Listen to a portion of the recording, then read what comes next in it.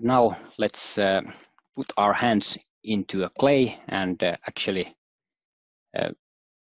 make a Modbus test by using a computer, service cable, and a probe.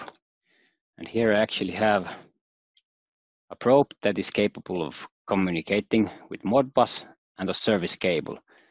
And what is special about this service cable is that this USB port will provide the power for the probe and also work as a RS-485 USB converter. So typically, if I want to change some settings in this probe, I will use the Vaisala Inside PC software, but this cable can be also used for testing Modbus communication. And let's take a look how to do that. And as I mentioned, all these Modbus registers and communication parameters are more or less vendor specific. And that's why you need to keep this user guide open when you start testing Modbus communication. I will use a command line tool called Modpol. You can install it from the web.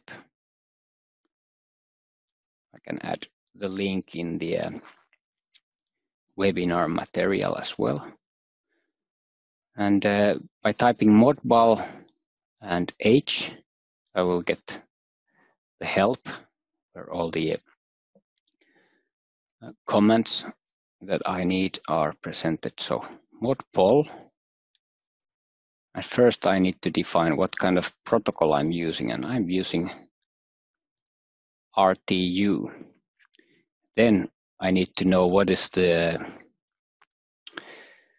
unique address of this probe, and the manual says that it's 240 by default.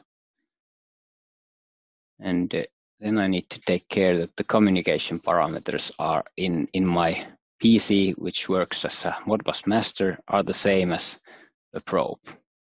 So serial bitrate is the 19200 by default in both systems. Data bits are 8, that's also correct, but the stop bits are different. So I need to define in the modpol that I use 2 stop bits, and the parity is also different. HMP 113 defines that it's none. Then I want to read some measurements. I want to read relative humidity and temperature. These are now floating point values.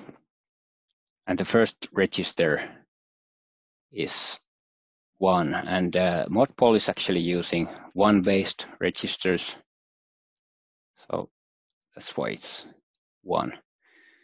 And then what I'm actually reading here is data registers. I will use this T4, and these are actually float values. So we don't need to take care of the endians or byte orders or stuff like that. This Modpol works by default correctly. And actually I need to read 2 registers because I want to read the temperature as well. So number of values 2. Okay, Modpol is a little bit special in this sense that I have defined float, and Modpol knows that float occupies 2 registers. So actually, if I want to read 2 float registers, Modpol will automatically read 4 16-bit registers.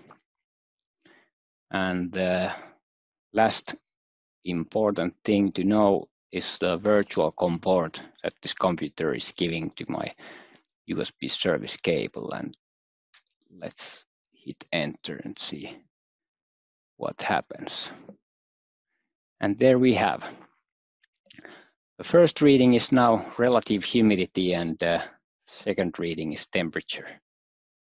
Okay, quite close to each other.